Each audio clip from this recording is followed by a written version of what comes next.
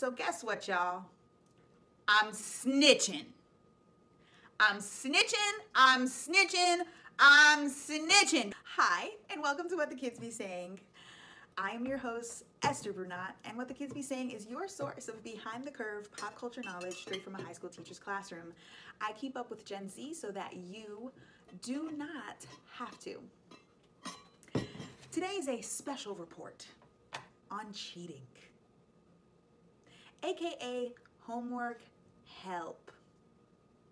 But it's kind of frustrating that companies market themselves as homework help your child, when they know good and well the students are cheating. I'm over here doing the Lord's work for all of the teachers out here, just so you know.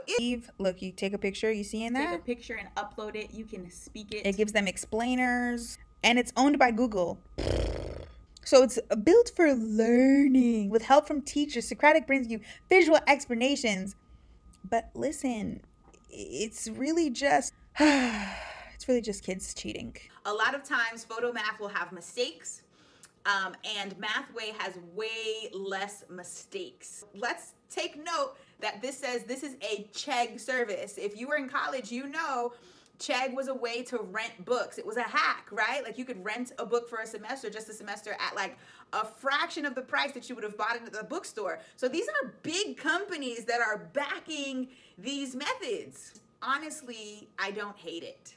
It's user-friendly, it shows work, it gives resources, and mostly it's like, it's user-friendly and reader-friendly. But Brainly offers a variety of subjects. Under the guise of you get to help your kid. Did you hear that? Microsoft. So we've already got something from Google.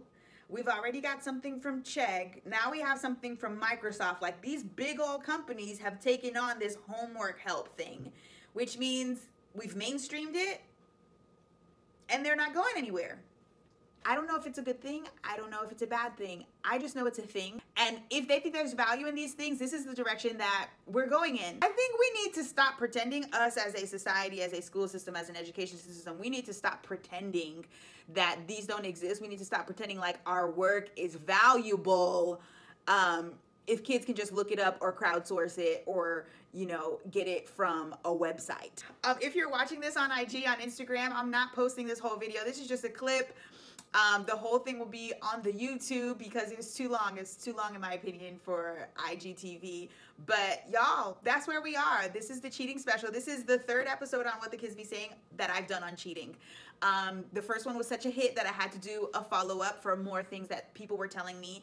And then this time, after I posted that video and it went viral, it was like, I have to tell the people that all of our efforts, the amount of hard work and effort that I'm putting into my job to teach my students, is being thwarted by an army of websites and Google and Microsoft and Chegg, and I can't compete with that. Anyway, I hope you guys enjoyed this episode and found it helpful.